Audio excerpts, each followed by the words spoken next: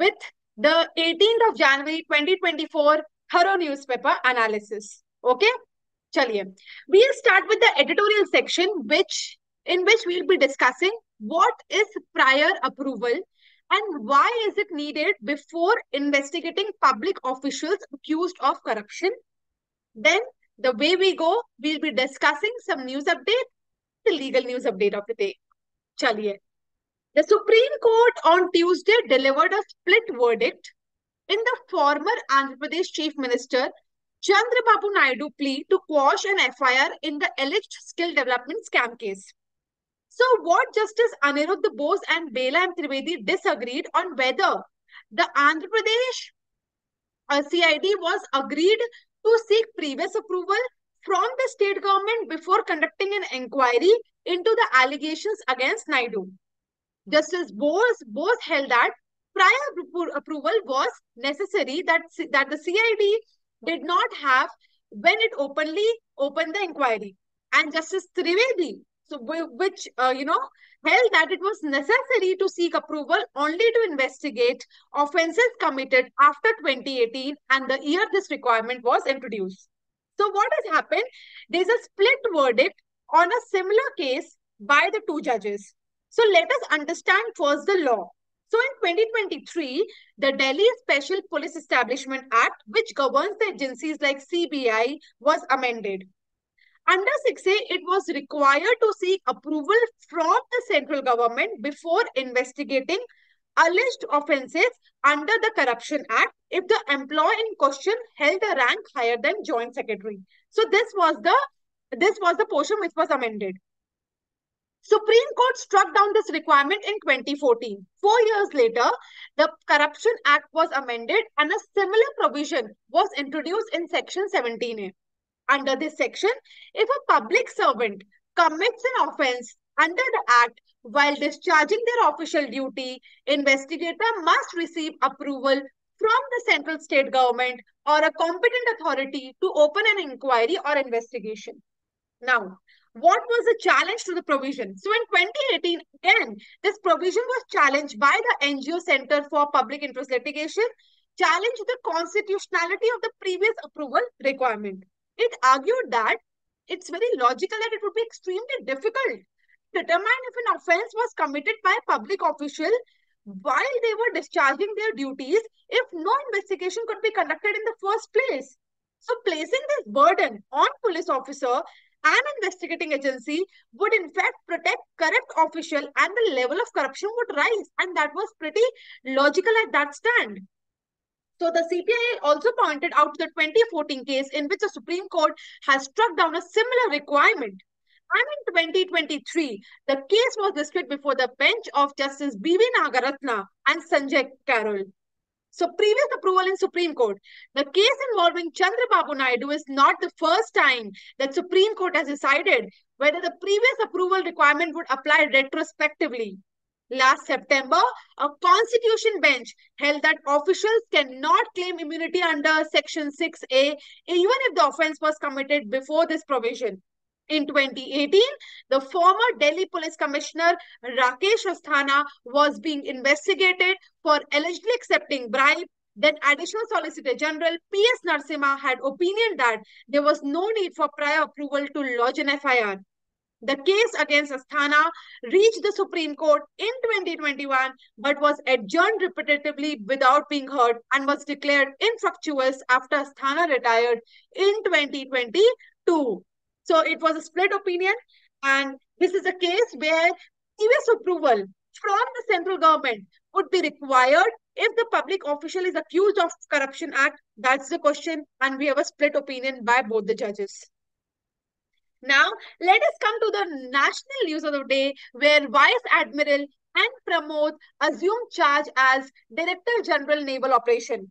So, in a Vice Admiral A.N. Pramod assumed charge as a Director General Naval Operations on 15th of January 2024. An alumnus of 30th Integrated Cadet Course, Naval Academy, Goa, he was commissioned into the Indian Navy on July 1. The flag officer is a CAT AC King Air Operation Officer and a communication and electronic warfare specialist. Now, let us understand an important day. The Navy Day is celebrated on 4th of December. Army Day, we recently celebrated 15th of January. And Air Force Day, 8th October. And the position holder, Chief of Defense Staff, General Anil Chauhan. Chief of Army Staff, General Manoj Pandey. Chief of Air Staff, Air Chief Marshal V.R. Chaudhary. And Chief of Naval Staff, Admiral R. Hari Kumar. Indian President inaugurated 5th Meghalaya Games. So Indian President Srimati Draupadi Murmu has inaugurated 5th edition of Meghalaya Games in Tura, Meghalaya. Okay. Now, in this, there will be nearly 3,000 athletes engaging in competitions across 23 disciplines distributed among 16 venues. Now, notably, it's the first time the venue is Tura, a departure from its previous exclusive location in Shillong. So that's the poster of 5th edition of Meghalaya Games. Chale? Now, 2004-2024 military strength ranking, US most powerful, India at the 4th position behind China. So India has maintained its position as the 4th strongest military globally, with US being named the most powerful, followed by Russia, China. According to the global firepower ranking, a total of 145 countries were assessed on the base of their global military powers. India's neighbor, Pakistan, has been ranked 9th, and Italy has been ranked, takes the 10th position. Okay, the ranking for the index are reached after judging the countries on several parameters, including military resources, natural resources, industry, and geographical features and available manpower. HP launches My School, My Pride campaign to transform government education system. So, in a move aligning the National Education Policy 2020, Himachal Pradesh has unveiled the My School, My Pride campaign after the Apna Vidyalaya program aimed at revolutionizing the quality of education in government school. The under this program, giving back to society initiative, retired teachers or other employees, professional, housewife will be encouraged to come forward and become a member of the academic support team. This team will step in during teacher shortages or leave, ensuring continuous academic support. And non-academic support will contribute to sports, co-curricular activity, and skill training and arts. So a campaign launched by My School and My Pride, Himachal Pradesh.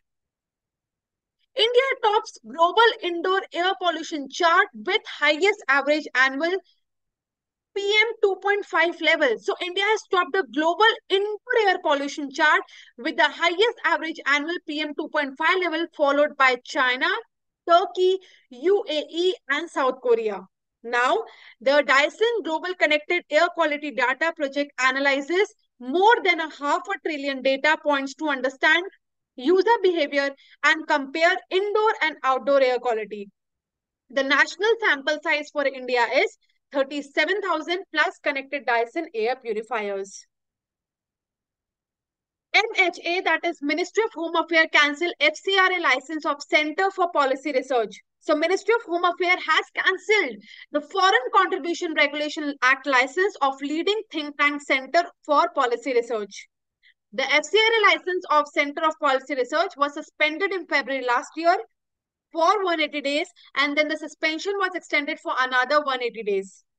The Income Tax Department conducted a survey operation against CPR with two other organizations, Oxfam India and Bangalore-based Independent and Public Spirited Media Foundation, as part of probe to look into foreign funding.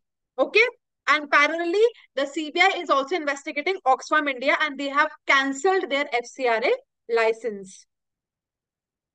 Arunachal Pradesh Pakke Paga Hornbill Festival gear ups for the 9th edition. So 9th edition, a state festival of Arunachal Pradesh, will take place at Sijosa in the Pakke Kesam district from January 18 to 20, according to the statement by the organizing committee.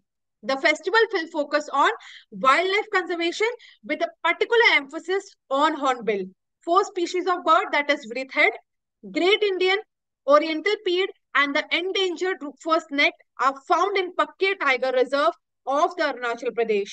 Okay, the area is home to Nishis, the largest tribal group in Arunachal Pradesh. LIC becomes most valuable PSU firm, surpasses SBI in market valuation. So LIC surpassed State Bank of India to become the country's most valued PSU firm by market valuation. LIC stood at the ninth place in the ranking of top 10 most valued firms. And the government holds 96.5% stake in the company. Ranjan Gogoi to be conferred with Assam Baibhav Award. So, former Chief Justice of India and Rajya Sabha MP Ranjan Gogoi to be conferred with the state's highest civilian award, Assam Baibhav. This was announced by Assam Chief Minister Himanta Biswa Sharma. Ranjan Gogoi served as a 46th CGI and the first to hold the post from Northeast. During this tenure, the Supreme Court pronounced the historic verdict on the decade-old Ram Janmabhoomi Babri Masjid case. He is currently a Rajya Sabha MP after being nominated by former President Ram Nath Kovind on 16th of March 2020. R. Pragnanda beats chess world champion Ding Liren to become India #1. So, Indian teenage chess sensation R. Pragnanda earned an epic victory against Regan world champion Ding Liren after the China in the fourth round of 2024 Tata Steel Chess Tournament in Netherlands. With this victory, India progeny surpassed five-time world champion Vishwanath Anand to emerge as the country's top-ranked chess player. Last year, there was a very phenomenal news. Pragananda became the youngest silver medalist as FIDE World Cup. CCI approves proposed amalgamation involving Shriram Group entities. So, Competition of Commission of India has cleared the proposed combination involving the merger of various entities of Shriram Group. Shriram Life Insurance Company is jointly promoted by Shriram Group and South African-based financial services firm Sunlab Group. Shriram General Insurance Company is a joint venture between Shriram Capital and Sunlam Limited.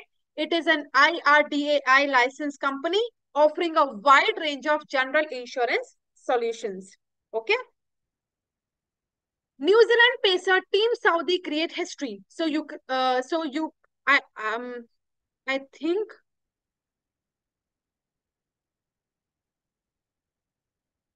I think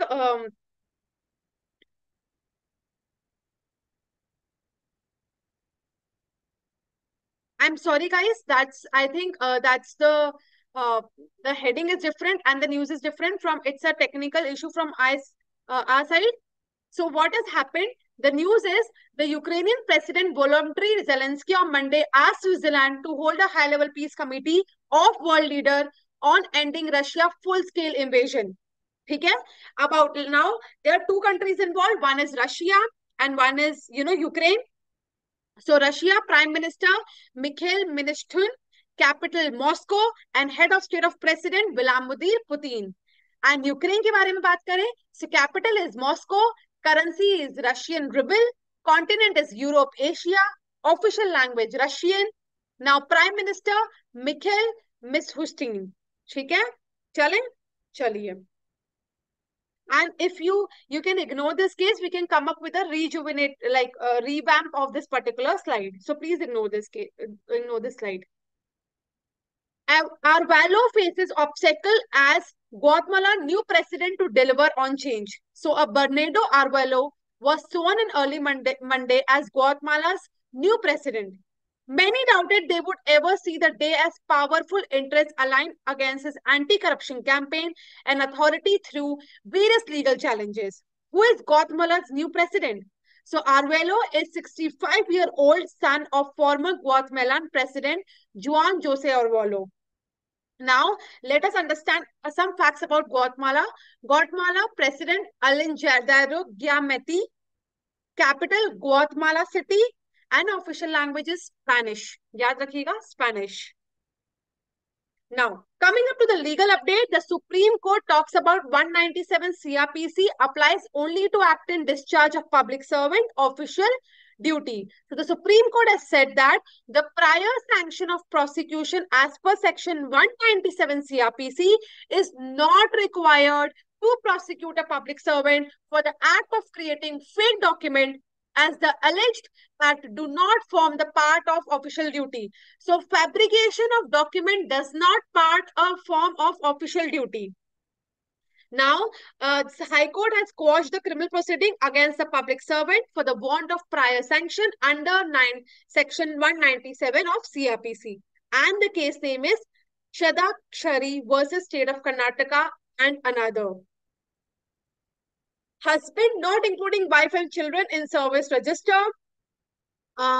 Denying financial assistance is cruelty.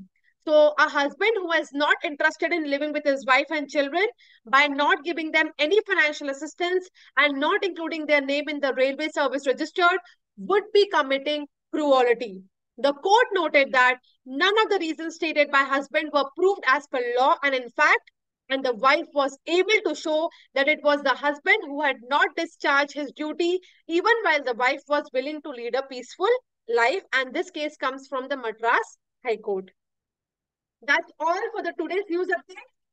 अगर आपको previous TNA का revision करना हो तो इस particular TNA के description के साथ एक particular link होगा for the daily quiz. I'm repeating this particular sentence in English. If you guys want to revise your previous TNA, you can solve the daily quiz link which is attached with the description of this particular TNA. Thank you so much for watching. Take care.